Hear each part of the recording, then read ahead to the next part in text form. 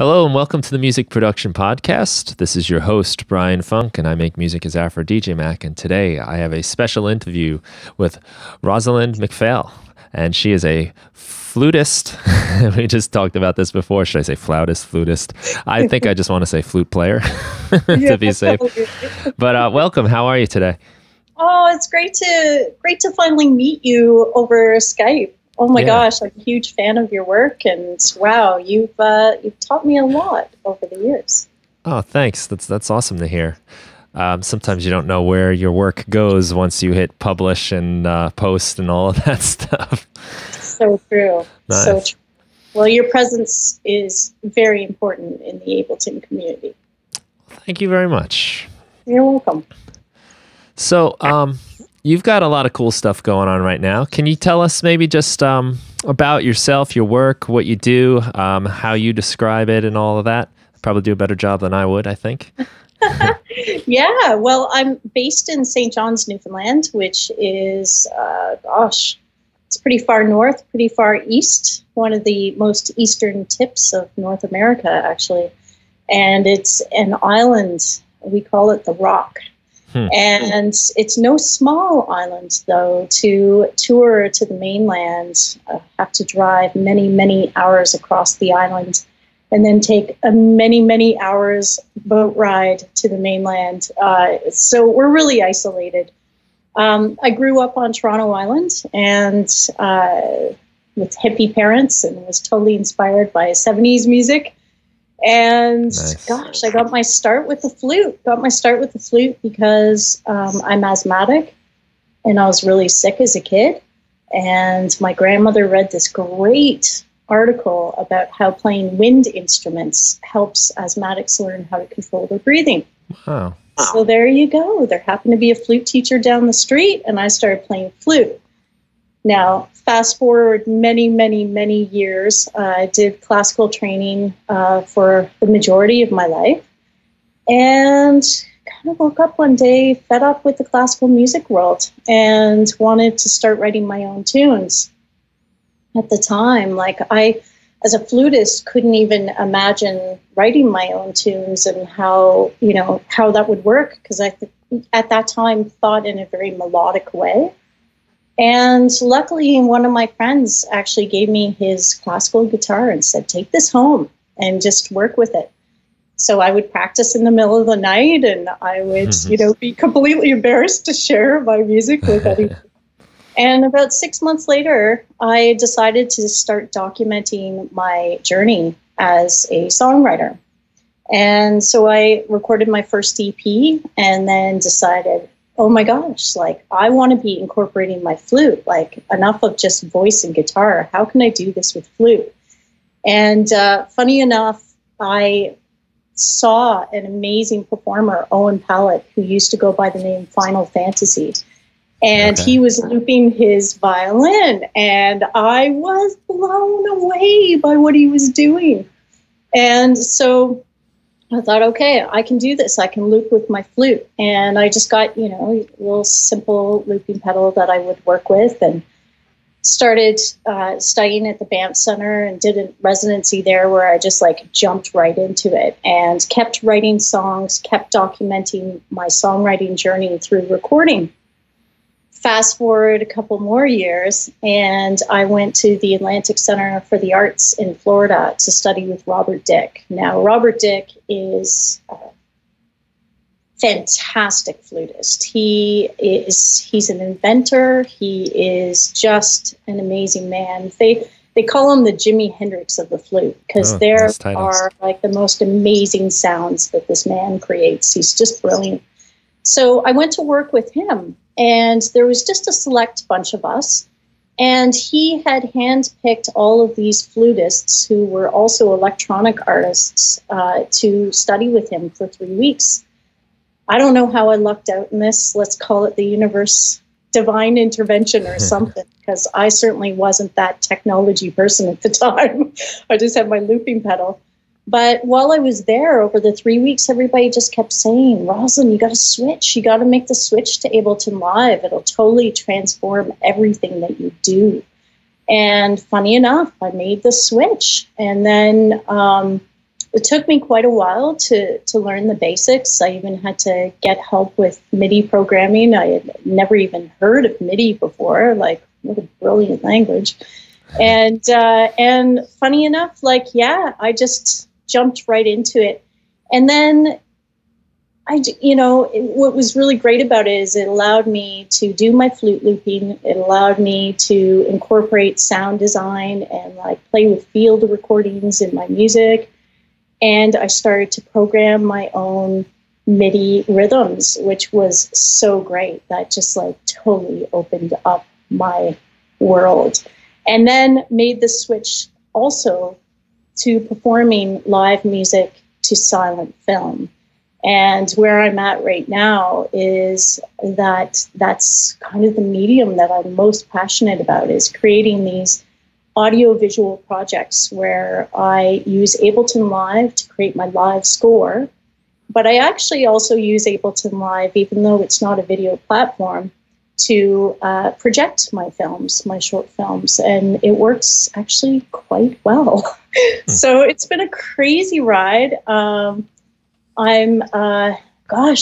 I'm at right now is I'm booking a bunch of tours. I'm going to be touring Eastern Canada and doing some great clinics at the Long and McQuaid stores in Eastern Canada, teaching people how to loop with live. And also really, really excited because I just got sponsorship. I got sponsorship with Gemeinhart Musical Instruments, and I'm just floored. I'm the first Canadian to be sponsored by that company. Congratulations. Thank you. I did see your unboxing videos, and yeah, the excitement was definitely apparent. And then there were some pretty cool flutes that you received too. Oh, they were so sweet to me. So what we're talking about is that I went on Facebook Live and I actually opened this humongous box from Gemeinhart just before Christmas. And it was the best Christmas present ever because it had a bunch of C flutes. It had a gorgeous Ellie Ryerson black alto flute, which is now my like favorite instrument. And this gorgeous storm piccolo too. It's just like, it was like just opening up everything for me in what I do to express myself musically. Yeah, that's incredible. And it's, I guess, a great testament too of your work that, they want to get their flutes in your hands. It's an exciting moment. I had been dreaming for many years to find the right company to work with.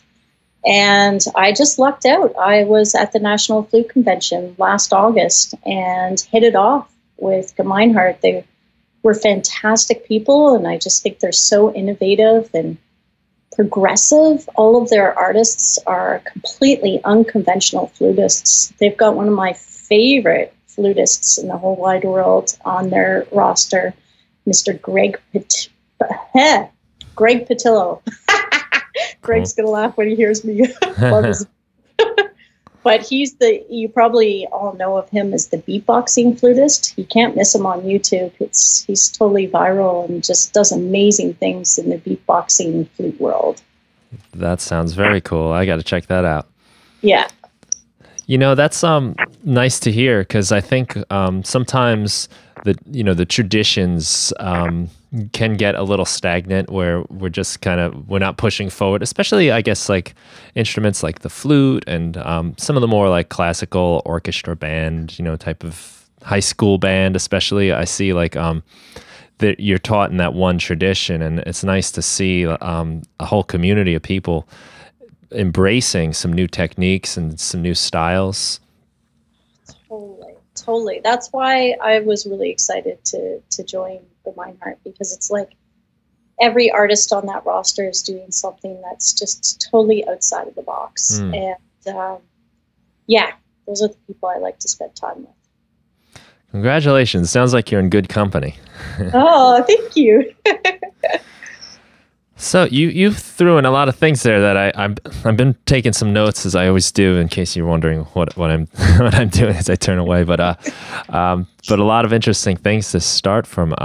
And one of the things that you said right early in the beginning that I think is really interesting about the way life works is you said you had asthma, and that led you to playing the flute, and it almost my initial reaction would be they would almost take you out of the condension or out of like, playing a wind instrument because it's so dependent on your breath. And it's pretty cool to hear that something like that actually led you into your entire career and body of work. Just Isn't like it that. amazing? It's just one of those things that kind of shows you you really can never tell whether a situation is good or bad until it plays out for you a little For bit. sure.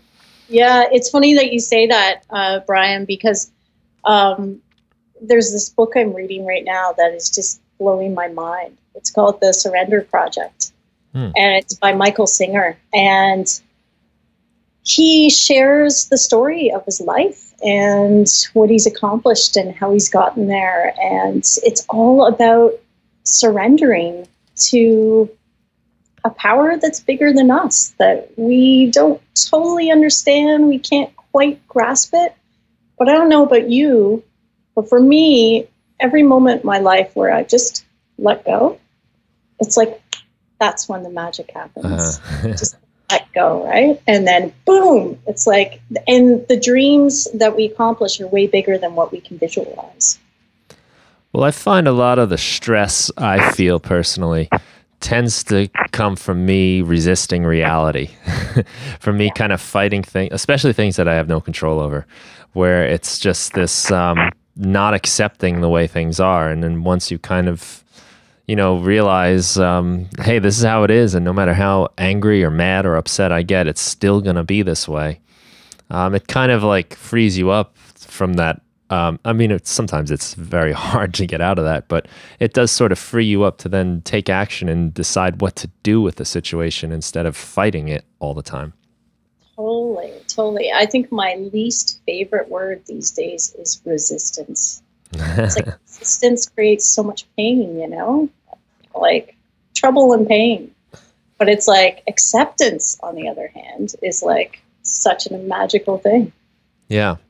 Well, it's a philosophy I've used in a lot of places in my life, I guess, but I do it with music a lot. Sometimes if a recording doesn't come out as I had hoped, or something goes in a weird direction, or I don't have, say I hear a cool sound and I don't have a good microphone to record it, to just sort of accept the situation, accept the recording for what it is, accept the sound, and just go with it. So in this situation where I don't have a good microphone to record this really awesome sound, I just use my iPhone. That's what I have. And then live with the artifacts and the noise that come with maybe that kind of quality recording.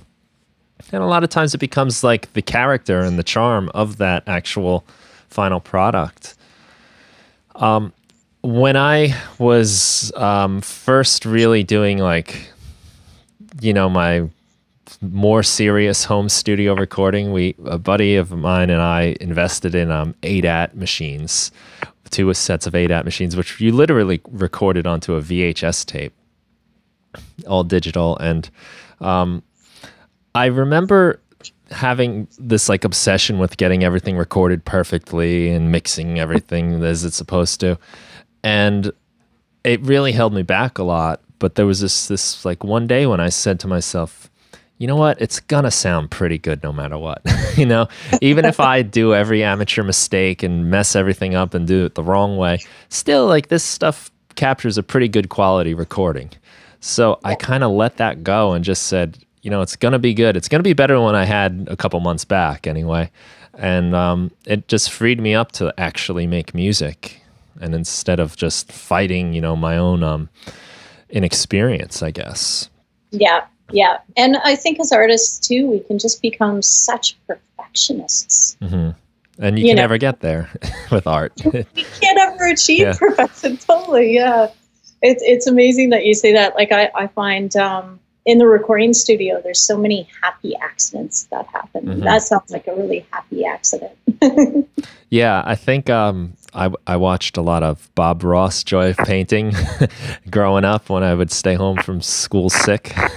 And I loved that thing he would always do. I think he called it happy little accidents or something like that. But he would kind of do a stroke and not know where it's going to go, but he would let it just come to life on its own.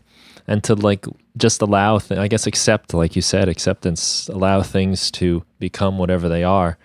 And that becomes, to me, that sort of is where the perfection comes in, where those inconsistencies, those mistakes, those ideas that you wouldn't have had if you didn't just kind of roll with whatever is unfolding before you. Oh my gosh, that's so true.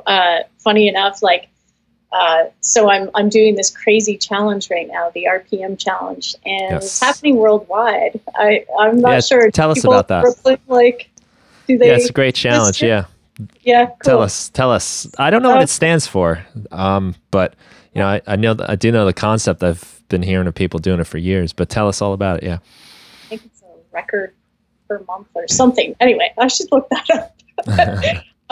I've been doing the RPM challenge for a number of years now. So basically, what you're supposed to do is you're supposed to record a certain number of minutes within the month of February, and they encourage you to write original music. So the songs can be written before that, and you can just do the recording of them, but bonus points for folks who write and record during the month of February. So the challenge is crazy because, I mean, life happens, and I don't know about you, but February is like one of the busiest months for me for every aspect of my life. Whether it's, grant applications, tour booking, reaching out to festivals, just all of these different things all seem to happen during the month of February when I've got this big challenge. And it's a short month, no less. And it's the shortest month of the friggin' year. So anyway, this year I decided I was going to do a bit of a different project. And it was inspired by this beautiful Gemeinhardt alto flute that I've been playing. And it's called Love and Let Be. And it's a yin yoga album, which I've never written music for yin yoga before, but I love practicing yoga. And I remember seeing this amazing teacher from Halifax, Moksha Yoga Halifax, Jen King, who came into our studio, and she was teaching this class that was inspired by one of my favorite poems called The Invitation by Araya Mountain Dreamer. And this class was just like such an amazing experience. It was profound. It was like heart opening. It was super, super inspiring. So that was last March. And I had been thinking about it over and over and over again, just how much this experience was sitting with me. And I was like, I really want to collaborate with this woman. So weird how our moments of inspiration happen. I'm like sitting in the bathtub, taking a bath. And all of a sudden I'm like, ding, I need to do a yin yoga album meant for home practice so that on the days when me or my friends or anyone I know in the community can't get to their class, they can practice their yin yoga at home and have something super inspiring that could possibly help them feel a little bit lighter, maybe open up their heart a little bit more. And it kind of goes along the lines of, how stressful it's been reading the news, seeing what's going on in the world right now. It's a really unsettling time for all of us. And it's really hard to get away from it. And I thought to myself, okay, for the RPM challenge, if Jen's up for it, I want to do this album to help the world and to just make it a little bit lighter. Yeah. So anyway, I reached out to her. I was terrified. I reached out to her. She was all over it. And then I was like, okay, but there's this other stumbling block. Like, we don't have permission from the poet Araya Mountain Dreamer. I reach out to her. She writes to say yes. It's like ding, ding, ding. Everything's in the flow, right? So in January, I got an engineer in Halifax to record Jen teaching this class to 4 people in the room in his recording studio. And they just recorded this 1-hour class. Well, the reason why I'm bringing up this story is that I get this track back in St. John's, and I'm like, oh my gosh, there's so much noise. Oh my gosh, I hear a dog running up the stairs. Oh no, like, and there's like all these different sounds. Oh my gosh, how am I going to fix this? Like, because I got this at the beginning of February, and it was like, oh no, I don't have what I need to start this recording. All the inspiration is coming from this class. Like, what am I going to do? And I reached out to an engineer in St. John's who I love, Steve Lilly. And Steve worked his magic on the track to really clean it up. But what I love about what he left is that he left all those moments where there's all those sound samples of the dog running up the stairs and the dog running around the room and hearing people moving in their poses. And it's that happy accident, right again, you know, like there's just all these beautiful moments that we can take out of our recordings. And I think those imperfections are what make those recordings magical. Yeah, that's life happening. Yeah. You know, it's people living and breathing. And sometimes you can lose that real easily when you're recording in the computer and everything's MIDI and sampled and it's perfect and clean.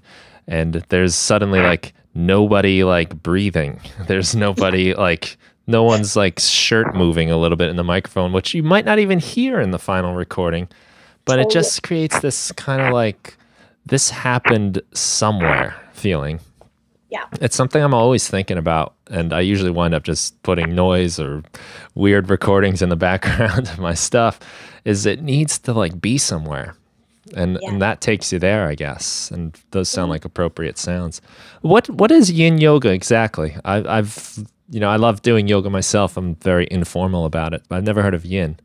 Yeah, so yin, I mean, I'm not a yin teacher, so I don't know if I'm explaining it perfectly, but what I love about yin is that it's about release. It's about letting go or letting be, really. That's why we call it love and let be, because it's just accepting the moment. Kind of what, the train we've been on through this conversation so far.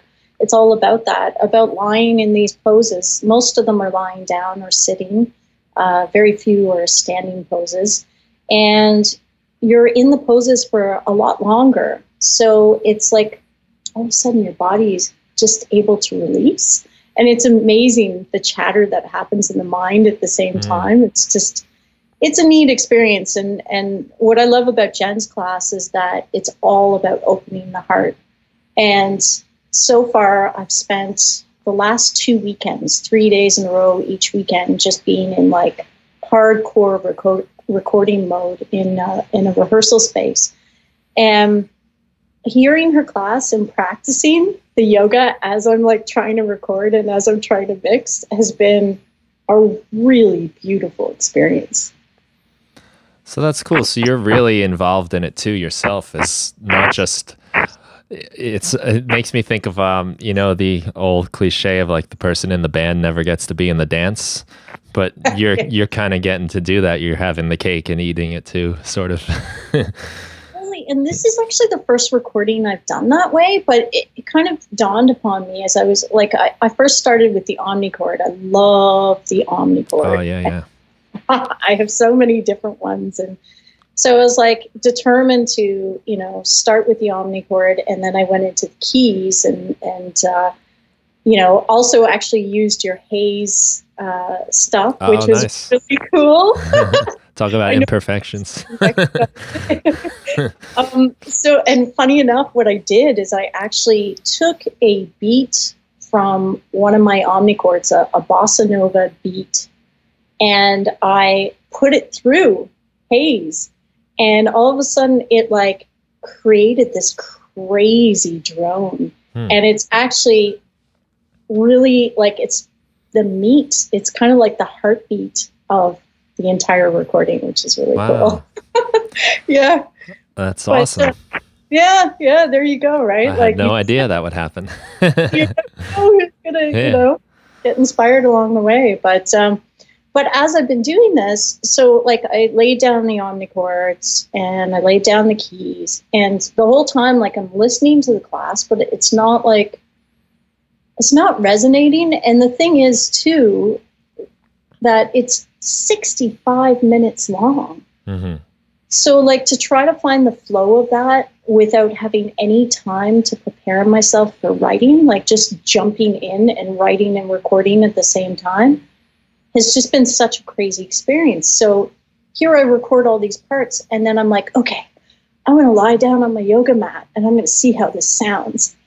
And I was horrified. I was like, oh my gosh, this mix won't work at all. Like, this is not what I want to be listening to as I lie down on my mat and like try to open my heart and let go. So then I had to completely change my approach, and it slowed me down by a day. I was, supposed to be on schedule for recording Flute as of last Friday, and I couldn't get to it, man. I had to remix everything. And then, last 2 days I've been doing alto flute and just geeking out, but affected alto flute, which is really, really fun. Well, thank you again for taking the time to talk. It sounds like maybe I'm helping you procrastinate a little. I do have to listen to those mixes. But that's pretty interesting how this idea, like your music is for a very specific purpose here. And, a lot of times when we make music, we don't necessarily have a purpose for it. It's just music. It's for listening. But so much of how we experience music is the environment we're in, the activities we're doing, and whatever else is surrounding it. So I imagine what you did was still pretty interesting and fun on some level, but when you put it in the scope of that activity, how you had that feeling of like, uh-oh, this is not fitting. It takes such sensitivity. Yeah. And I don't know about you when you're composing, but for me, I do need something that's inspiration, whether it's a place, an experience, a feeling, a painting, a poem, a great film, whatever it is. I need something that I just kind of create around.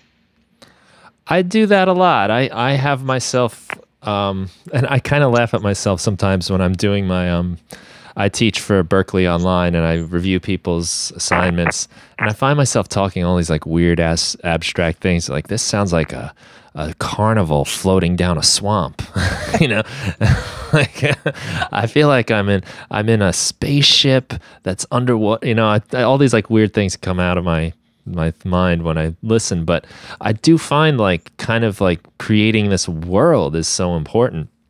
And what you mentioned about, I don't mean to bounce around too much, but you were talking about your performances with silent film. Sometimes I find just having something going in the background really does help. It might be just like a movie with the volume off. It might just be some visuals, or sometimes I'll even like load in certain devices, Max for Live stuff that just generates visuals just to kind of pull me into it. And I don't know, because I know when I look at the interface for Ableton Live or whatever I'm using, it becomes technical, and you see each part coming along the timeline. You see, oh, here comes that sound, and it stops becoming like music in a way, and it just becomes like there's a sound wave, there's another sound wave coming, and that zaps me out of the moment and the inspiration. So I try to find ways to get away from that, whether it's not looking at the screen or finding something else. But yeah, that's I got a question for you. Yeah. So when you're recording or working on an important project, like, how do you feel about having technology around you? Do you turn everything off so that you're not distracted, or do you keep in close contact? Like my phone or something like that? Yeah, like just everything. Like, I'll give you an example. Like, for the last 3 days, I have found it so refreshing to be in this rehearsal space recording, where I just like shut out the world, like just shut it off, and just got to kind of be in my own head, be in my own heart. It felt amazing. I like that too. And a lot of the music and a lot of like my growth making music happened in the basement of my parents' house.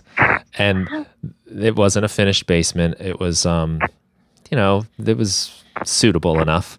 But there was no phone down there. I didn't have a cell phone at the time. No one did. There was no internet. I didn't have a computer. And I would go down there and it was like, I'm gone.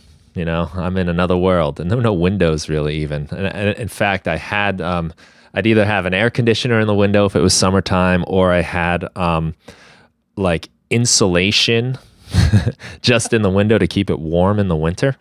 Yeah. So I couldn't tell what time of day it was, and I sometimes wouldn't know until I opened that door and walked outside. And there would be times when I went in at night and came out and I was like, oh my God, like the birds are chirping.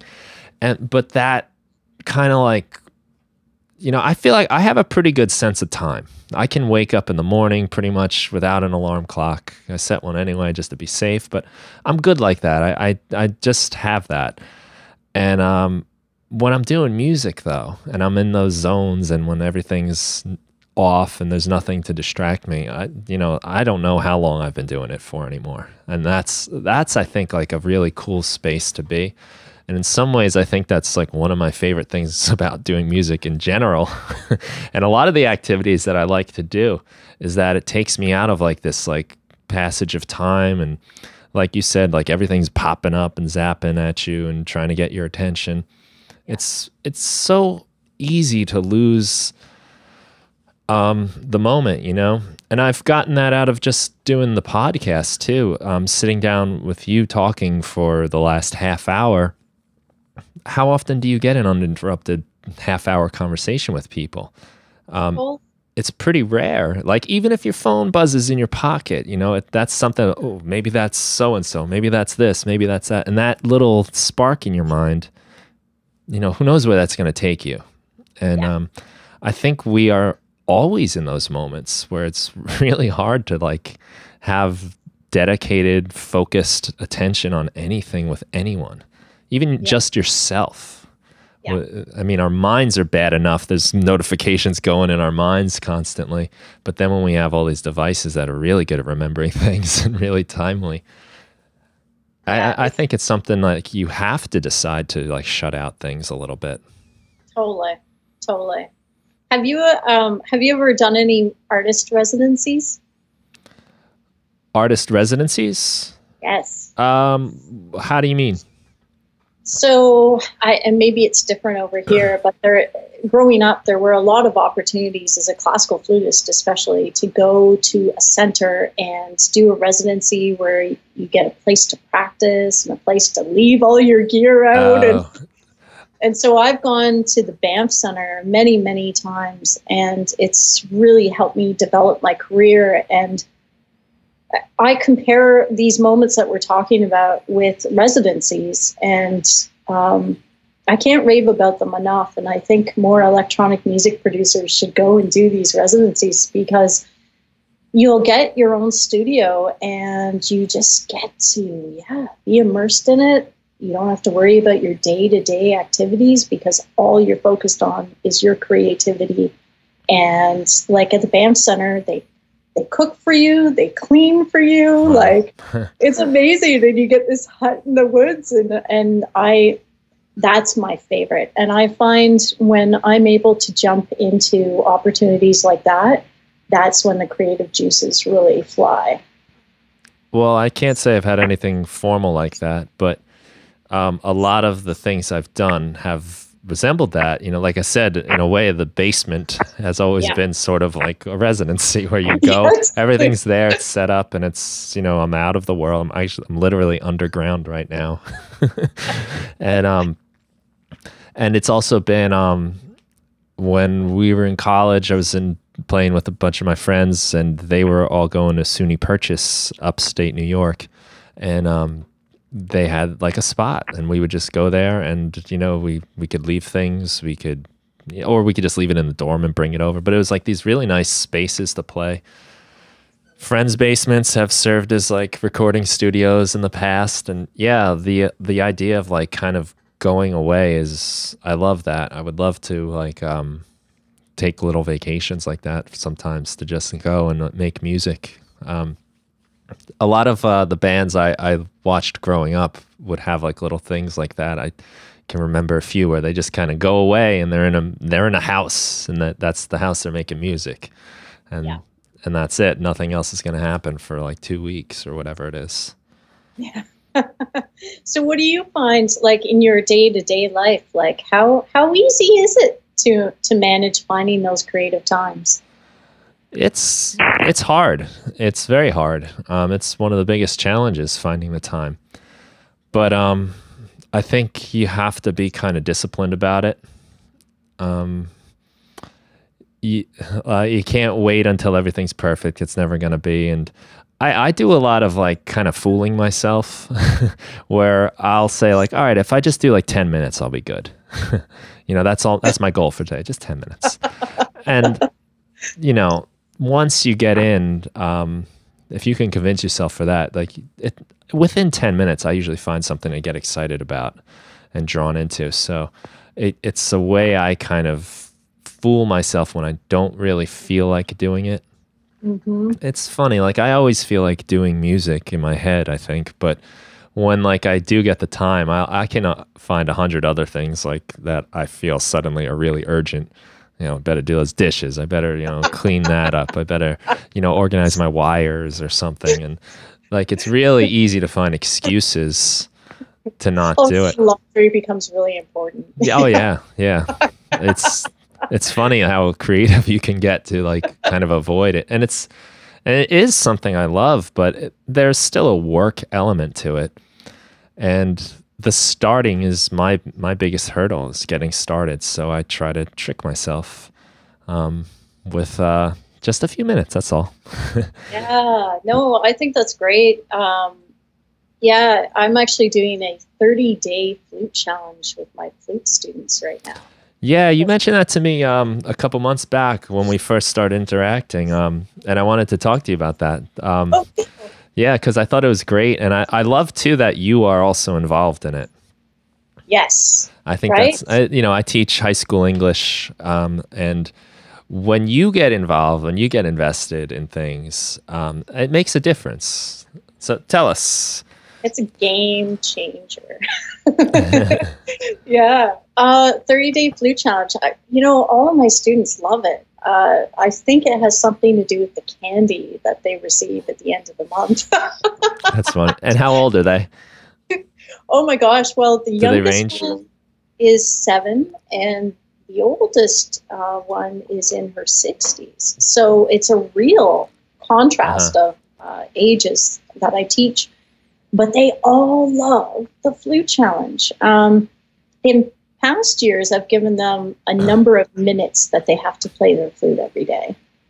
I'm not sure why I've been such a stickler about that, but this year I decided to do it differently. I just want them to pick up their flute and play. Like, I don't know if my teaching is changing over the years and I'm just becoming nicer as I get older. But it's one of those things where, to me, what's really important is that they just learn how to be disciplined enough to pick up their instrument every day. What they choose to do with it is really up to them. And hopefully they're having more creative freedom, thinking about having fun. So there's no real rules per se, except that they've got to pick up their flute and play every day. But as I say that, I've had to do this as well, because one thing I learned over the years is, it's great that everybody's into doing the flute challenge, but if the teacher isn't doing the challenge, well, what kind of role model am I being? And how can I really share my personal experiences that will help them grow if I am not having these experiences? So I found it's a really great way to connect with my students, for all of us to feel like real human beings with real challenges, and to, put it all out there and try to help each other succeed, to be each other's, number one fan. And so far, I guess I'm 2 weeks of the way through the challenge. And one of my favorite parts of the challenge is putting the stickers on my calendar. I love it. Mm-hmm. And I think most of the adult students really enjoy the stickers. Yeah. Well, I tell you what, I've heard someone tell me, about teaching students like in school age. What works with kindergartners works with seniors, and a sticker, a stamp, you know, that's enough to get them excited. You'd think they're too cool for it by now, but no. Gotta have some fun, right? Gotta have some fun. That's what it's all about in my eyes. Well, it sounds really nice. It does a few things that I find work in a lot of ways. It's got the first of all, just the challenge. It is. I mean, it's easy to meet that challenge to play just a little bit every day. You know, it's not the kind of thing where if you, how would I say? It's not too overwhelming to participate in. You know. Where if it was like, you know, I have to work out an hour every day, like that, yeah, that's going to fall apart fast. But it's attainable. Yeah. It's realistic. It's got the social accountability and also the like support of other people. Like, she's doing it. He's doing it. You know, I could do it too. I think that's really big and really helpful. Yeah. Although I beg to differ, man, it's really, really hard to pick up my flute every day when life gets crazy. I find even just picking it up, like getting it out of the case sometimes, like I have to look at my clock and I'm like ready for bed. And I'm like, nope, I made a promise to myself. I've got to stick to this. And then I think about all my students seeing a missing sticker on one of those days. Right. And it's like, I got to get up and practice and I'll do it. Yeah. But I do, like, sometimes I find it really hard, like, wearing so many hats as musicians is, like, it just can be tough. Yeah. Like, I don't know how many jobs you have, but for myself, like, I teach private flute lessons. I love it. It's one of my passions in life. Then I also do office admin work. I'm an executive director for the Canadian Federation of Musicians here in Newfoundland and Labrador. And so I've got to wear that hat on 2 days a week. And then, you know, in the midst of that, I'm like my booking agent because I'm trying to get these tours ready. And the list just goes on and on and on. And I just find sometimes it's really hard to take moments for ourselves to get balanced again. It's just this nonstop process. How about yourself? Like you're on the go all the time too. Yeah, well, I can relate to that. And there are definitely times when I'm doing a lot of music work, and then I realize I haven't made music in quite a while. You know, I'm doing all this music-related work, but where's the music? Yeah. So, I mean, I guess what I'm saying is like the goal is not too large to accomplish, but you're right. Like even just finding a little bit of time, you know, day after day after day is really challenging. Yeah, and that consistency is hard. And it is something you have to push yourself. I kind of believe that discipline is a little bit like a muscle where you kind of get better and better at it the more you do it. Yeah.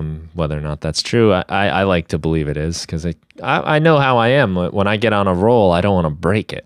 So there's that going too.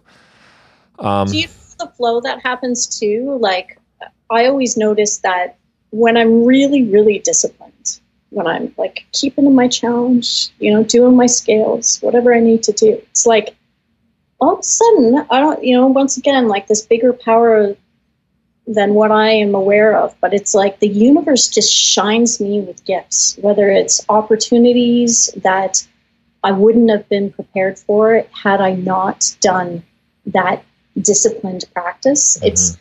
It's really amazing how it just all seems connected and all flows really beautifully when we're disciplined and dedicated. Yeah, I guess you're focused on that goal, and then, you know, you kind of act like a person that could do that. And, you know, one of a quote I love, it's so simple, I don't even know who said it, but, you know, those who think they can and those who think they cannot are both right. And to say, like, you know, if you think you can do something, you're going to act like a person that can do it. And that might mean messing up 25 times, but if you think you can do it, you're going to keep doing it because you think you can. And if you don't, you're going to not even try. You're just, you're not going to get anywhere. Yeah. So I think, like, again, maybe it's like tricking yourself a little bit into believing it. But when you It's like you are whatever you do, sort of like you're a musician when you're playing your instrument. You're a musician when you're working on your tracks. I'm a podcast host right now because I'm doing it now. But when I stop, I'm no longer that. Yeah. You know, that was what I was, and to like kind of be the thing you are now. You know, that's what you are. You know, you're an artist now. You're making art. Yeah. I think one of my art teachers in high school said that. You know, she said, you know, if you're making art, you're an artist. Like that's what you are. You know, it doesn't matter if it's good or bad. You're doing it, and you're on that path. And I found that like really inspiring and also really like freeing. You know, because there's a lot of like you know, self-doubt that goes into all this stuff and questioning your work and, you know, am I really any good at what I do? And that's like almost always not far from the surface. Yeah. But the idea that like, well, you're doing it, and like part of it is doing it poorly and part of it's doing it well. And but still showing up. Showing up is like, yeah, that's I guess the biggest thing. That you just got to keep showing up, keep working. You know, your results may come big in 1 week, and then it might not seem like much is happening. It might even seem like you're stepping back, but sometimes you got to do that. And I think like to apply that to what you said about the yin yoga music you're making, you realized that you had to take a step back and start over a little bit. Yeah. And I don't think that time you spent working on the stuff that maybe doesn't ultimately work out is wasted time. It was just, you had to figure that out first. Yeah, it's true. It's kind of like you have to carve your way into the groove before you can kind of get in the groove, you know? Yeah, it's weird. And sometimes it's really easy. It just kind of flows, and sometimes it's work, and sometimes you realize you started carving in the wrong direction. Yeah. But you would never know that until you got there. Yeah. Yeah. To see that kind of stuff, those setbacks as part of the progression, I think is helpful too. Mm-hmm. If you can, you know, I feel like I'm just like fooling myself all the time talking to you right now, but like you kind of like just remind yourself that it's part of that. And then pretty soon my brain's going to catch, you're just tricking me. I know what you're doing.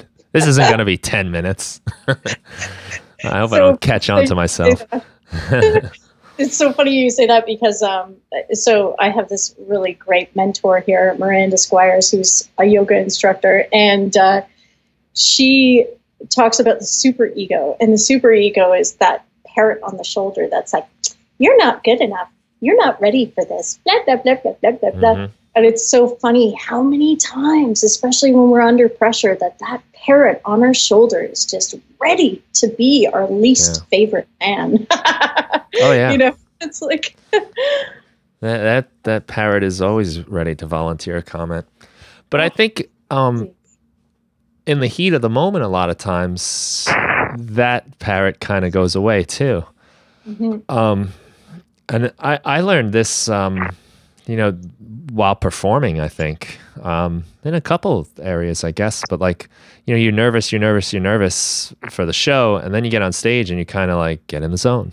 You kind of, you know, that goes away somehow, and you don't even notice it happen, but I think you go through what happens is you start performing, and now you're back in your practice, this thing you've done over and over again.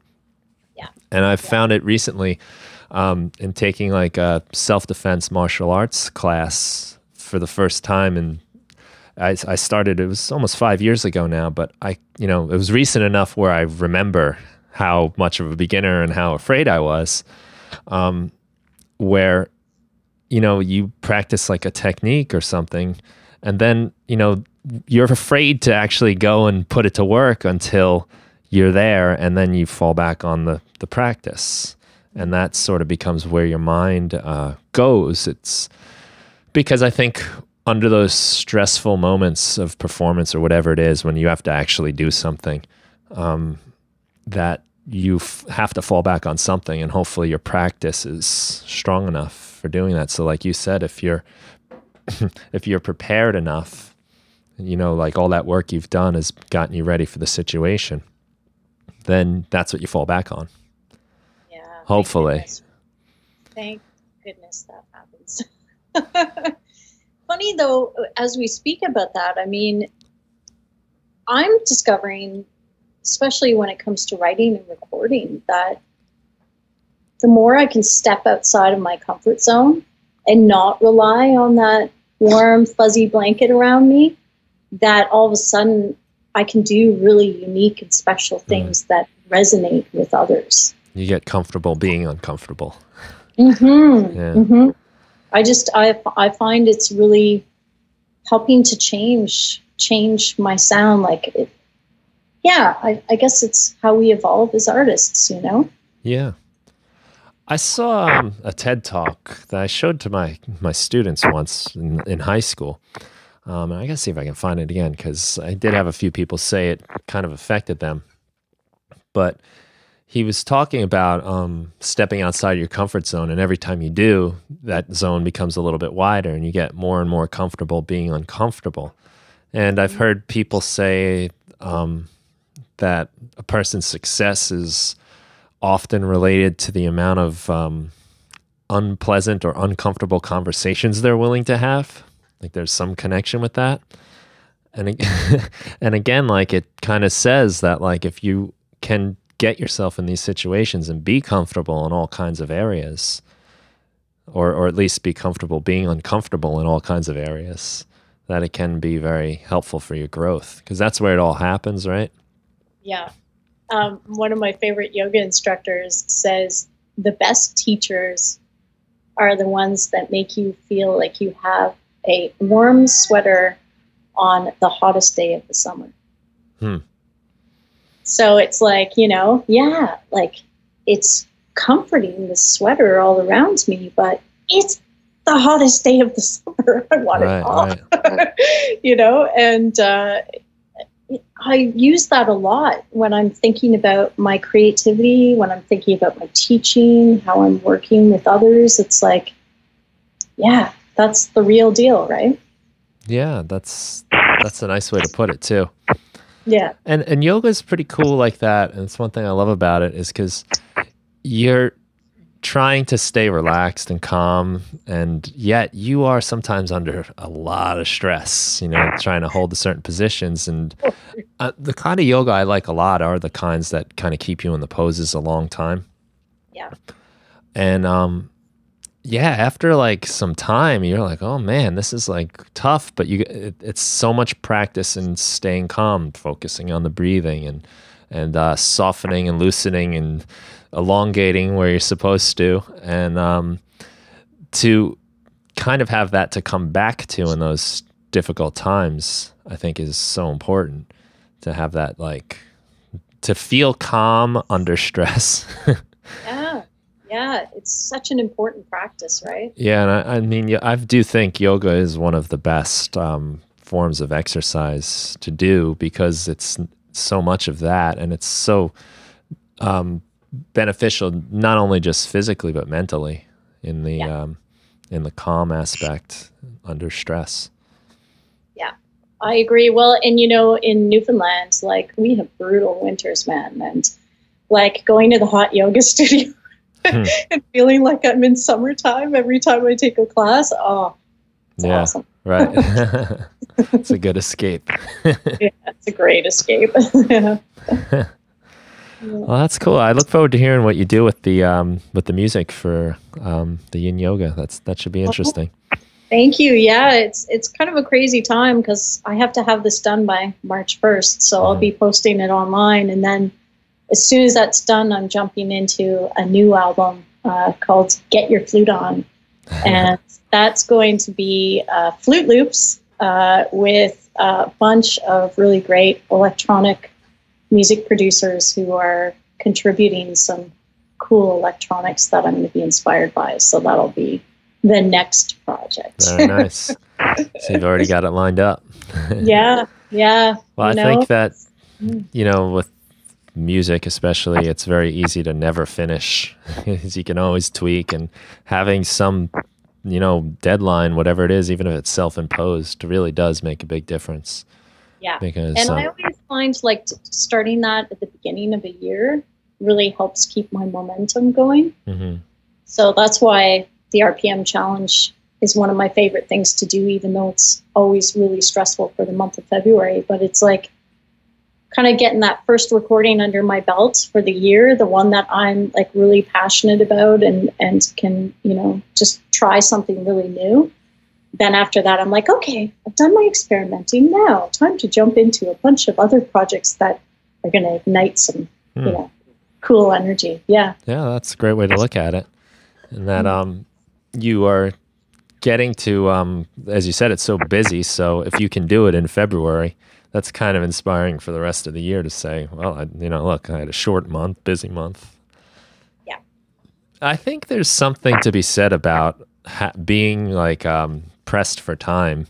And I go through this every single year. As a teacher, we have off July and August. Yeah. And I always think that's going to be my most productive times. But what I find is that since I have what seems like so much time, it's very easy to put things off. It's very easy to say, I'll just hang out, I'll just do whatever. There's a lot of fun things to do in the summer too. And it's really easy to just kind of let it slip by. Whereas when I start my school year again and everything's scheduled and regimented and limited, I find I have to really squeeze the most I can out of every few minutes that I have. And I think in a weird way, I actually get more done with less time. Isn't that interesting? Yeah. Yeah, I would say when I'm working on a lot of different things, all of a sudden I really value my time a lot more too. Yeah. Yeah. Huh. That's interesting. Well, I guess that applies to a lot of things, right? I mean, when I only had one guitar, if something happened to that guitar, that was the end of the world in a way. But now if you've got a few more lying around, it's like, okay, well, I'll move on. If we were starving and we had one piece of bread compared to, you know what I'm saying, I guess. Totally. The scarcity makes it more valuable. Yeah. Yeah, no, it's true for everything. I agree with you. Then that's, I guess, why I think deadlines are important, because you have to like make something, because there's nothing that's really telling me I have to do anything. Like there's some like, jobs and work I sign up to do, but if I didn't sign up to do it, I mean, there's not really like a boss. There's no one telling me, I have to do this or that by the end of the day. So you have to tell yourself a lot of that. Yeah. Do you ever create vision boards? What is it? Vision boards? Vision board? Yeah. I don't think in the formal way.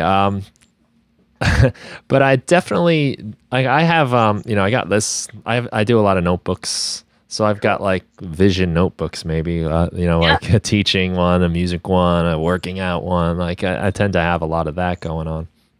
Cool. But is this where you kind of like putting all of your projects on a board to, tell me about it. Maybe I have the wrong idea. Like vision boards, everybody I've ever sat with and done a vision board with has done it differently. So I think, whatever you want it to be can be possible. But for me, what I tend to do is I'll pick like certain areas of my life that I want to focus on. And I'll do this every couple of months. Last summer I was really sick. I had shingles. I got it while I was touring, and oh my gosh, it really set me back. And so I was really focused on my health, and I had like a whole like half page of the board was all, healthy pictures, healthy sayings, just anything to focus on my health goals. And I swear by it because, well, I'm healthy now. But, other things too, like when it comes to my career, like I'll break it down to my flute studio, and I'll break it down to, where I want to be performing or what projects I want to be working on. And I'll just write it all down, put pictures up there. The reason why I share it is that it's kind of spooky how much comes true on those vision boards for me. Right down to what award I win, or, you know, where I'm performing exactly. I even put down on my vision board, I used to drive a 91 Buick station wagon with wood paneling. It was my favorite car. It was my first car. And I'd like that wood paneling to come back in style. Like, come on, manufacturers, come on, make wood paneling. And so anyway, this car was with me for, you know, a lot of my touring days, and it was really hard to let it go. But at the time, I knew that the repairs were just getting too expensive, and my mechanic was like, "Oh my gosh, Rozalind, like, you have to give up this car." But on my vision board, I started putting down the names of the vehicles that I was going to get, and I even listed, you know, how much it was going to cost me, and like just like really narrowed it down. And amazingly enough, one of those names, this Subaru, appeared in my life. I didn't even have to pay for the vehicle. It was given to me by a friend. It was like, wow. It was an amazing gift, but it just goes to show, like, our mind is so powerful. And it's like, if we envision what we want to achieve, and we can write it down, and we can, you know, even have a visual of what it looks like, or what it feels like, or how it makes us feel, like the reaction of being a part of that. It's amazing that we can accomplish all of those things. Like, it's kind of spooky though. Like, anytime I've, you know, looked at my vision boards from 6 months ago to a couple of years ago, so much of it has come true. It's nuts. That is interesting. Mm-hmm. Well, I definitely believe that there's a lot of value to visualizing things and imagining like what it would, down to like very specific details, you know, what something would be like. Yeah. You know, I think that's helps you focus and act again, like towards those types of things. How you got the car for free sounds a little magical, and right. But well, like, I'm writing down how much it's going to cost me, and all of a sudden a friend's like, "I'm going to be taking this to the scrapyard. Why don't you, you know, just get some of the repairs done to get it up to par, and you're solved it." Well, and it's a great car. Yeah, maybe you also put yourself out there as someone that would want something like that, and that was part of it, just to have the mission clearly stated. Yeah.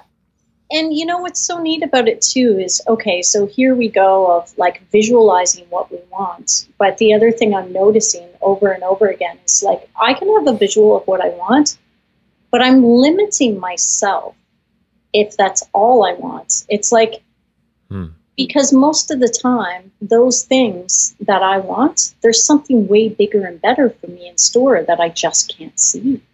Right. So it's like, we can visualize it, we can sit with it, feel it, all of that kind of stuff. But then it's like, we also have to surrender and let it go.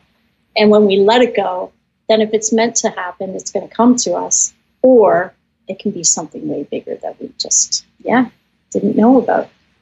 I definitely think that we have a lot of like self-limiting beliefs that we carry around, that, you know, we'll only be able to do this or get that far.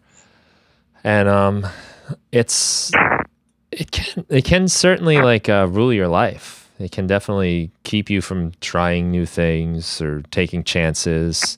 You know, keep you playing things safe and a little maybe too conservative in certain areas. But it's hard to see and to know when you're putting those on yourself. And I think things that you do that challenge yourself and push you past places you never really thought you could be are really powerful for that. Yeah. You know, and I could take this back to when I started playing guitar myself at 14. I mean, I knew nothing about music. I really didn't. I mean, I didn't know that singers were singing notes. I didn't know that if I had a guitar, I could play the songs I heard on the radio. Like, I just didn't know that stuff. I'd never seen anyone really do it and explain it to me. So just, you know, 14 years of my life, those thoughts never occurred to me. So it was so like foreign and mysterious, but also like inspiring to realize, oh, like I could do that. Like the first time I ever played a little melody on the guitar, to like, oh, I could do that. And it's funny, I kind of prided myself, like to myself, when I first started playing guitar. Like I remember, like I played every day for so many days in a row. Like since I started, I've played guitar every single day since I started trying to learn. And it was like, it might have only been a few minutes here, might have been there, but I made it a point that I had to play it every single day, even if it was just a little bit. And it taught me that you can go from zero, you know, with knowing no experience, no natural talent or anything, and find yourself making progress at something. Oh yeah, totally. And I think that was a huge lesson I didn't really even know I was getting at the time, you know, at that age, but I think it was powerful. I think it made a big difference for me. That's amazing. Wow. Hmm. I love this conversation, Brian. Yeah. It's I feel empowered, right? Good. So you've got some new you're working on your yoga project now, and you've got some new things coming up, and I saw on your site that you've recently announced that you've been nominated for an award. Can you tell us about that? Oh, it's kind of, it's a little nuts, actually. It's kind of hard for me to believe because, you know, I always consider myself a flute looper, and the electronics are a bonus to what I do. But the flute is the vehicle for me in Ableton Live. And I worked on an RPM Challenge album last February that was inspired by the sunrises in St. John's, Newfoundland, and collaborated with some great electronic artists from Portland, Sean and Kim, and we created this recording called Sunset Sunrise, and it's been nominated for an East Coast Music Award, but not just an East Coast Music Award recording, it's Electronic Recording of the Year, which is really cool. That's awesome. Yeah, no, it's that recording in particular, I worked on really feeling inspired not only by the sunrise, but also listening to Paul Horn's old recordings. Like he's got some amazing recordings of natural reverb and delay in beautiful spots of the world, like Taj Mahal and, you know, like all of these different sacred places. So I was really captivated by his natural delay and reverb. But then I was also quite captivated by early Kraftwerk. And so I wanted to kind of mix those two things in that recording. So it's really cool that, you know, here this super, super mellow recording got nominated for Electronic Recording of the Year. I'm pretty stoked. And yeah, it's an honor. Yeah, congratulations. Thank you. It is a cool piece of music. We'll definitely put that in the show notes for people to hear. Oh, thank you. Very meditative, really, where it's, you know, just, it's a pretty long piece and very like atmospheric. And like hearing you say how it's inspired by the sunrise and sunset and the kind of progression that takes. It's like a morph that happens with the day turning into night and vice versa. And I think the music reflects that nicely. It's this kind of like evolution, which is pretty cool. It's so different too than any recordings I've ever done. So it's kind of funny that now I'm doing a yin yoga album, because I don't really want to be, you know, doing mellow music my entire life. But it's been nice to, you know, spend the month of February actually working on some music that makes me feel good.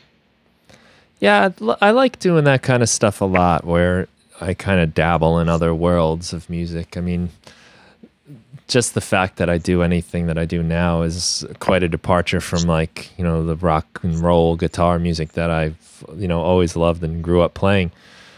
But, you know, just having fun with sound and trying new things, I think it really opens up other doors. And it also kind of just feels refreshing when you come back to the thing that you sort of feel at home in too. And I find every time I return to like a different thing that I start playing around with, it feels a little more like home. Yeah. You're a little more comfortable in it. And yeah, the ambient music has been something I've been more and more interested in, kind of hypnotic, like sometimes like rhythmless music almost, which is just interesting, where it's about texture more than anything else. Totally. So, texture and color. I love colors. Playing with colors. Yeah, and I guess like the visual aspect is a nice tie-in with that too, you know, creating the worlds like we spoke about. It's just sometimes the world is kind of still. Yeah. And it's nice to like get in there too. Yeah, totally. Yeah. Yeah, no, there's so much inspiration out there, you know, like my project before that one, it's called From the River to the Ocean. And that project was inspired by North Carolina, of all places.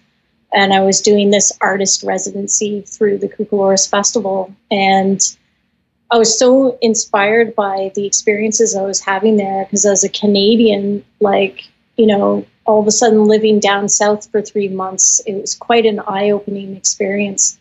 And I had this handheld recorder that I took all over the place, and I'd record all these different sounds. And so you hear all of these, you know, different things throughout the recording. But, you know, once again, it's just like going into a different world, right? And trying to share our world with other listeners and hoping that they can resonate with it. I think there's something really special about that. Yeah. Yeah, and you kind of capture like this piece of time and bring it into your own thing, which is fun too. Yeah, and I think a lot of the stuff like we're kind of talking about is being present, being in the now. Yeah. And that is a fun thing about doing field recordings and capturing the sounds of a place that just happen to be going on while you just happen to be there. And so cool. Letting them like kind of be part of whatever it is you're doing, accepting again, you know, bringing that stuff in is fun. And I think those are like always some of my favorite things on recordings when I like, you know, get to really know things really well. The Beatles always would have like something weird that you notice, and like that I heard him yelling in the background before the change or something, and just fun stuff that you know, sort of gives it like a longer shelf life. Whereas if that stuff is all cleaned up and not in there, you know, there's that replay value is lost a little bit. Oh, totally. I had a really cool experience over the weekend, actually, because as I was recording these alto flute parts, my husband, we do a long distance marriage. So he lives in North Carolina and I live here, and we see each other like once every 3 or 4 months. And so once in a while, he'll send me cool stuff. And on the weekend, he sent me this iPhone recording that he had taken at a place where he was house sitting. And it has the sound of the chimes. And it's like so beautiful. The wind was like just so gentle. And it was just making the chimes sing in this like super mellow way. And you can hear the birds from North Carolina in the recording as well. Ever since he gave me that, I was like, I gotta use that. I gotta put that in this recording, and I have. Nice. Yeah, which is so cool. What are you using that for? Oh, that's for my current recording. Yeah, oh, cool. One, Love and Let Be. Yeah, it's pretty cool because I feel like, so you've got like all these different poses, and you're lying down, and so you kind of get this like time to trip out, you know, after you're in each pose. And so in the music, I'm like taking people on a journey, and it's like, it can't just be flute. Like there's got to be this journey that happens from pose to pose, because I want people to like experience this kind of vibe that happens all over the body. And so the moment is perfect when these chimes come in the one spot of this recording, because it's just that, right, okay, I'm one with nature, and like here I am, you know? Yeah, it's cool. It's fun. I love the kind of just random rhythm of the wind chimes. It's fun, like, you know, nature's playing the instrument. I've been enjoying a lot of doing a lot of music, that I'm recording into live, into a DAW, but where there's no concern for the timeline whatsoever. Just yesterday, and this will be dated by the time people hear it, but I put out a collection of wavetable presets for Ableton Live's new wavetable. I collaborated with a bunch of other producers that they all created a few patches, and it wound up being 32 when we all combined our work. And I needed just like a little music for like the voiceover I was doing in my video. So I just decided I was going to use one patch from each person, which is a limitation, which is, I think, important too, because it prevented me from keep adding and going and going, and gave me a place to arrive to. But I decided to not have any sort of like real rhythmic thing going on, and no BPM, no tempo. And it was just really fun to like play along with that, even because there are like, there are times when I'm hitting chords, there are times when like things happen. It's real short, but to just sort of kind of feel it out, let the parts kind of melt into each other and the rhythm just kind of flow was really nice. And it's something I'm finding myself enjoying more and more, is just to kind of not worry about that stuff as much and just make this kind of fluid sound. I don't know how I got onto that, honestly, but that's a good example of me talking, not knowing where I was going to end up. But the idea of like just being free and letting it just kind of happen, and then the next pass on a different sound is like a little bit of a reaction to that. And it's not thought out. I didn't spend very long doing it, but really enjoyed the process a lot. Yeah, it's such a gift too. I think our listeners know when something's natural. It's kind of like hearing somebody who's taking, these perfect vocal takes, but they sound forced, or listening to a singer that just is singing from their natural place, their own personal voice. And like, I'd much rather listen to somebody who's singing from the heart. I think that's a really hard thing to capture in yourself, because I think especially with voice too, it's like an instrument people are very sensitive to. To know like when it's okay and when it's needs to be fixed can be really tough. Yeah. And now we're getting so used to hearing everything be so perfect that yeah, it's tricky, but you're right. Like there's something that we connect with so much more. Whereas when it's too perfect, there's that like illusion you have to get past first. Yeah. Yeah, it's true. Oh my gosh, flute is so much like that too. It's like, I feel like flute is so hard to record for that reason, because I can tell immediately if what I'm playing is sincere or not sincere. Like if I'm really just trying to force out certain melodies and sounds and rhythms. But when I all of a sudden catch that moment of, true creativity, it's like, those are the precious moments in the recording. Yeah. Yeah. And sometimes they are at odds with the perfection and the timing and the tuning maybe, but it's to know when you have that is, can be tough and tricky, and sometimes it's just kind of letting it happen and just moving on. And I think a lot of times I don't know that happened until later. Yeah, that's true. Listening back, I was like, oh, that actually was cool that I messed that up. Yeah. So when you listen to mixes, because I'm in mixing mode right now, so I'm like my head's kind of exploding with mixing thoughts, and I find mixing to be really grueling. I think it's one of my least favorite parts of the recording process, actually. But I'm just curious, because I don't know if this is just me or if this is other producers, but I get really nervous to listen to my mixes before I start putting them on to jump into it. What do you like? How do you mean, like before you put it on for someone to hear? Is that what you're saying? No, it's like, okay, so in my process right now, like I've just spent, 2 straight days just recording flute, and now I have to listen to what you did. all day. And at some point tonight, I actually have to put on the headphones and like take those editing notes. Like, how do you feel about that when you've recorded a bunch of takes and like, do you procrastinate or do you get excited about it? Probably both. I find, getting started, as I said earlier, is often the hard thing to do. To like, okay, I'm going to do it now. That can be tough.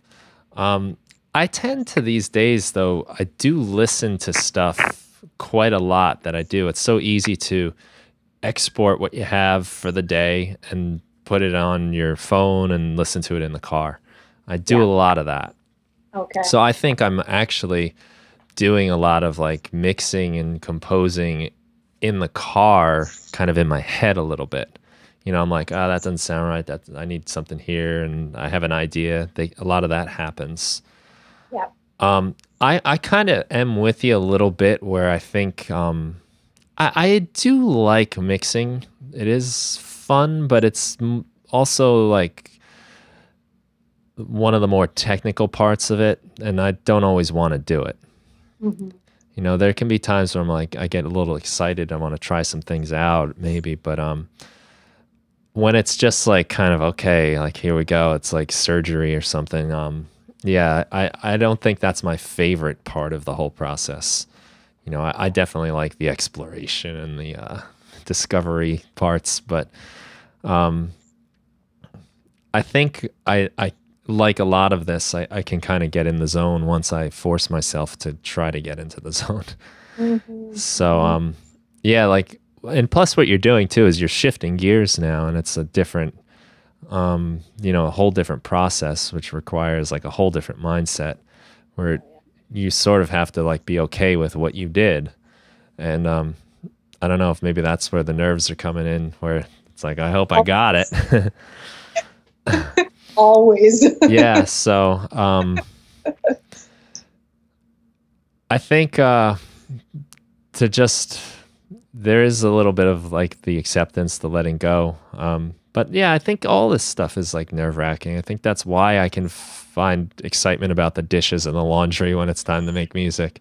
Because it is like, it's always a little scary to do something like, and there's almost always a time, and sometimes it's the whole time, where you feel like everything you're doing is garbage, or you don't like it, or you're uncomfortable with it, or it doesn't sound as good as this thing you just heard that someone else just put out. Now that's a good reason to turn off social media and everything too, because you can easily someone else puts out a track, and you're like, oh, I'm 100 million years behind that person. But yeah, mixing is daunting because that's where you're tying it all together. Yeah. And you can't really hear it for the first time ever. Yeah. As the person that did all the recording, like you just don't get that luxury of someone that comes in with fresh ears and can just make easy decisions too. Like, that flute is garbage. I'm taking that one out of the mix. And you're like, but that's the one I slaved over all weekend, Yeah. You're married to it. You invested into it. Yeah, totally. Like, so speaking about that, like, for myself, I find it really important to mix with an engineer who I really admire. I also really like to get mastering done with somebody I really admire. Mm-hmm. Just to have that fresh set of ears at this stage, because I am so attached to the mixes I have when I go into the studio. How do you feel as an electronic music producer that is capable of doing all your own mixing and mastering to the level that you want it to be? Like, do you ever hire other producers to mix and master your stuff, or do you do everything on your own? I've never hired anybody. I've had people listen and tell me what they think, and that I think is very valuable to get some other sets of ears. But I do think it's a good idea. I know that it would probably be smart to do that. But I think I've somehow convinced myself that I like things a little rough around the edges.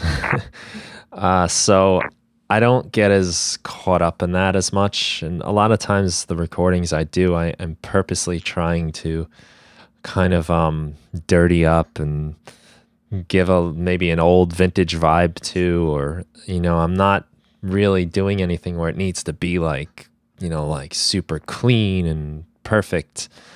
So that, I mean, that, I know that is in some ways too, that is a little bit of like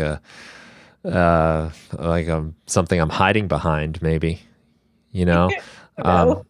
Yeah, I mean, I think there's some of that in there as well. I do genuinely enjoy like recordings that are kind of full of character and imperfections, but it's a very slippery slope. I mean, character and imperfections can easily become like annoying and painful, literally, physically to listen to, because certain frequencies are punching out at you.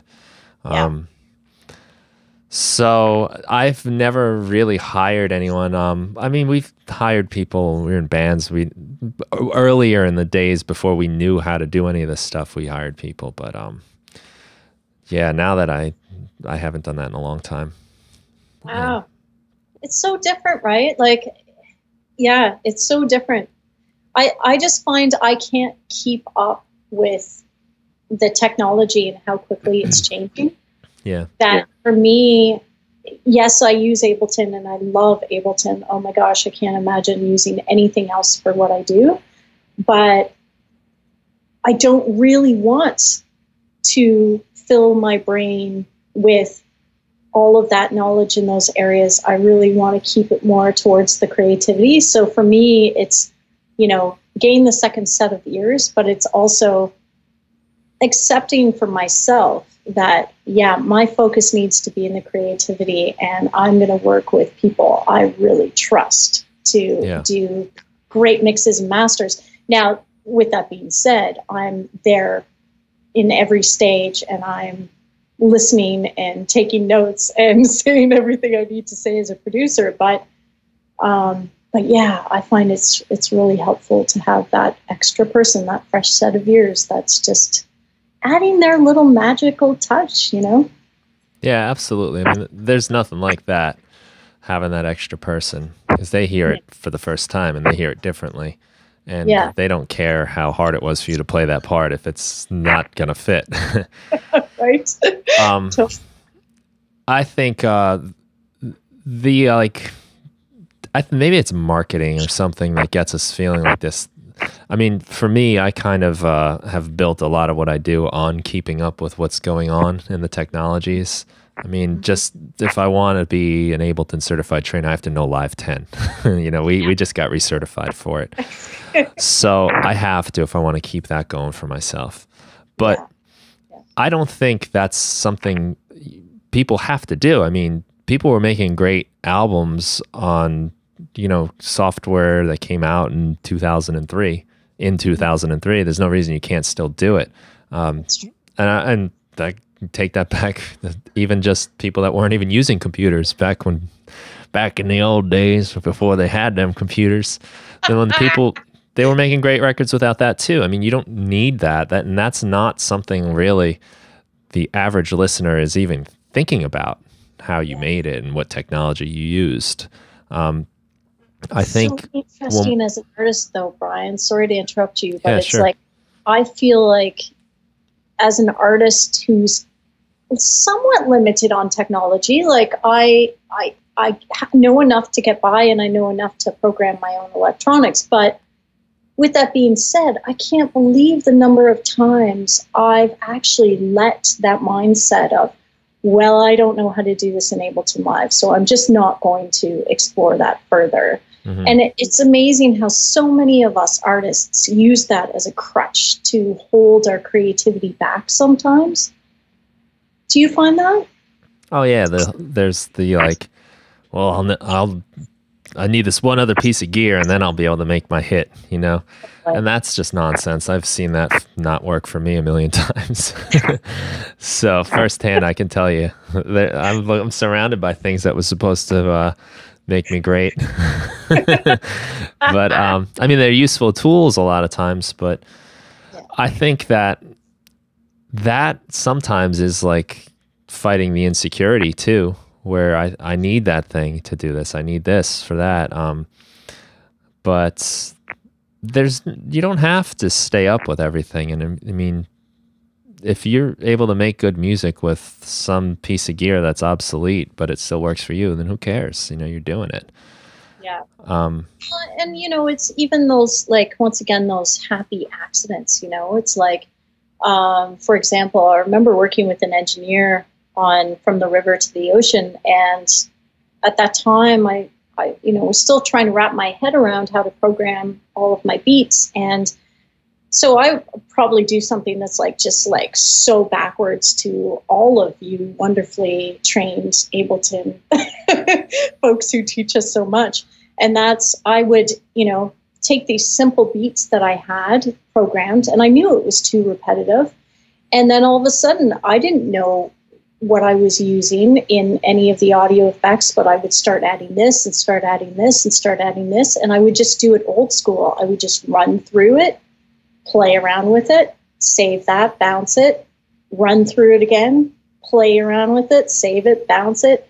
And when I was talking to this engineer at the studio, he's like, I've never heard this recorded this way.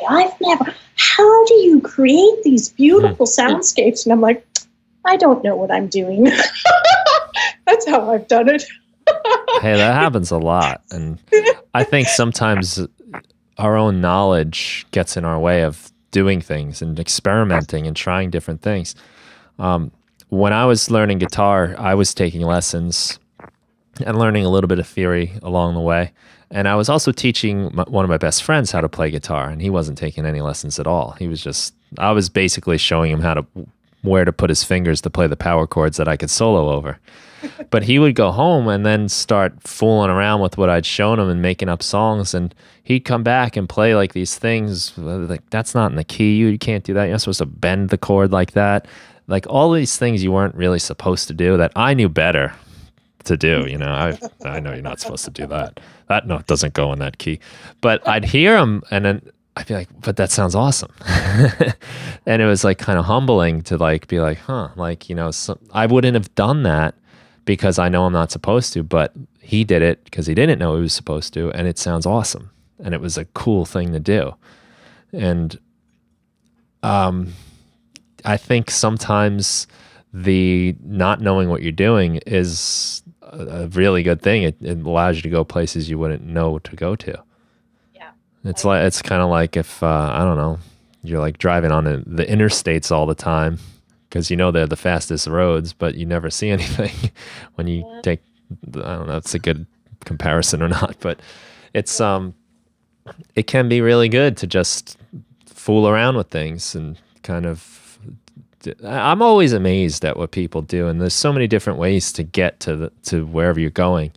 And I've seen people do things that, yeah, might seem like crazy and backwards and wrong, but the results speak for themselves. Yeah. And it sometimes becomes like a new technique I can use. Yeah. I think there's something to learn from everybody in their way of doing things.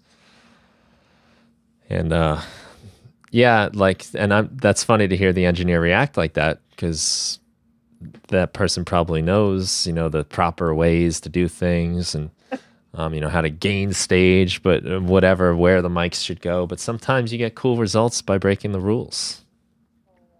Totally. Once again, it comes down to playing, right? Like, just have fun. Yeah. Well, I think that the knowledge sometimes takes you out of the play a little bit. Yeah. And you're not playing anymore. You're like, you know, following the steps and the, you know, proper procedures. Yeah. And then you forget, like, oh, it's, you know, the adventure, the sense of adventure is important. Yeah. And it can suck the creativity out of us. Like you know, going from classical music training where I was like, you know, practicing 6 hours a day and having to get my scales perfect, and then all of a sudden, you know, when I started writing my own songs, it was like I actually did not want anyone to teach me the guitar. I wanted to learn how to play the guitar in my own way. And I didn't want anyone to teach me how to sing. I wanted to learn how to sing with my own voice. And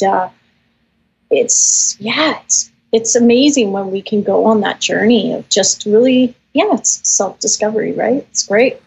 Yeah, and like, you know, maybe like another kind of flip of the role I mentioned with my friend. As I was learning guitar and starting to play with different people. Sometimes I'd play with trained musicians that maybe took it in school and they read off sheet music all the time. And you'd hear them play and it'd be beautiful, but then I'd try to like write music with them or like jam or something, and they don't even know what to do. Deer in the headlights, right? I can remember specific occasions with people that, I mean, when you heard them play, they sounded incredible, but when I would try to play with them, they didn't even know what to play. Yeah. Because they're just get used to that particular form of playing, reading the music, following the notes, and listening to the conductor. And then when that's all away, you know, improvisation was nowhere to be found. It's so true. I remember Robert Dick, actually, when I was at the Atlantic Center for the Arts doing that residency with him, you know, I was playing very beautifully, you know, beautiful sound, beautiful melody, all of this kind of stuff. He's like, Rozalind, do you know how to play an ugly note? Like, just hammer out some notes, play something that's like ugly. And I'm like, I don't know what to do. Like, and I still feel like I'm like working towards trying to find those different sounds, you know, that can pierce us in a different way than just the beautiful sounds. Yeah, and that I think is having that in your mind too is a nice way to like kind of feel comfortable in your whatever role it is. I mean, we're probably always around people that are technically more advanced or better players or can do this or that better, but it's also good to know like there's something you have to offer too, and sometimes it's just your own perspective and experience. But to embrace that too is important, rather than let the intimidation hit you. Right. To just find a place to fit in. Take away the parrot on the shoulder, make him fly. Yeah. Yeah, because I think music is like kind of scary in a lot of ways, especially when you get around people that are like professionally doing one particular thing really well all the time. It can be like scary, you know, like they're going to find you out. I think that all the time. They're going to know, they're going to catch on. But to try to like understand that there is something you have to offer, and you know, everyone has that, regardless. And sometimes what they have to offer is that they're not being held down by all the things they know, that they have that kind of freedom to explore a little. Yeah, no, I totally agree with you. It's like everyone has something really special to offer the world. And, you know, I don't want to go into another tangent, but, you know, I will say that it disturbs me sometimes how competitive people get, and having this kind of lack of mentality where they feel threatened by all the competition around them. And it's like, there's no competition. Everybody's got something so beautiful and special to offer the world. So it's like, I just want to like give them a shake and just be like, don't worry about the speed that person is going, or don't worry about the award that person's won, or, you know, just all of these things that people feel threatened by. It's just, I just want to shut that all off and say, no, actually, everybody has something special to offer. I think we get a lot further working together than we do working against each other. Absolutely. I mean, I do think there's competition can be healthy too.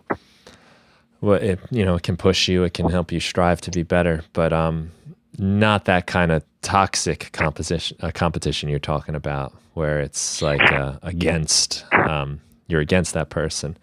It's everywhere. Like, you know, just even social media, you know, looking at people's feeds, and you can just almost sense it, right? Sense this angst. And it's like, I just want everyone to get along. Maybe I'm too granola. I mean, would that be such a bad thing if we could all be a little nicer and friendlier and welcoming and accepting of each other? I don't think that would make it any worse for anybody. I agree. Everyone just turn that knob up a little bit, a couple notches. Yeah, totally. I think that's a nice place to wrap up. Leave ourselves with that to think about a little bit as we go into the rest of our day. And I know you have some work to do anyway. I'm afraid I'm enabling your procrastination here. So where can people go to find your work? Is the best place your website? Wow. Yeah, I think website, they can be directed to all my other social media pages. And I've got a Bandcamp page, but they can also find my stuff on iTunes and through CD Baby and Spotify. Okay. Rozalind MacPhail at .com, excuse me. And then you've got a whole bunch of links here, I see. And I'll put this in the notes, of course, for people to find. Yeah, and I mean, I'm Flute Girl on Twitter, so I always love it when people reach out to me on Twitter. It's kind of fun. Okay, nice. Yeah. Very good. So we'll put that in there too. Any final thoughts? Anything you want to say? Any asks of people listening? Any requests, recommendations? Big questions. Yeah, kind of too open-ended. Right. Really, I just want to say thank you, Brian, because, you're doing really amazing things in the community. And, wow, I'm happy the universe connected us because I've been an admirer of your work for quite a few years now. And, keep doing what you're doing because it's totally awesome. And I look forward to seeing how our paths collide again. Well, thanks a lot for saying that. That means a lot. And it's a bit of a feedback loop. That's the kind of thing that makes me want to keep doing it. Totally. You really inspire. Not everybody speaks out about it, but I'm telling you, they're there and they're appreciative always. Yeah, it's nice to run into that. It's one of my favorite things to see that. Like everyone, I get so much out of it myself too. I think that I learn an incredible amount by seeing like what people do, where the next steps they take, or their own takes, or their sometimes they have a better way of doing things. It's great. I think when you give and give and you get and get, it comes right back around.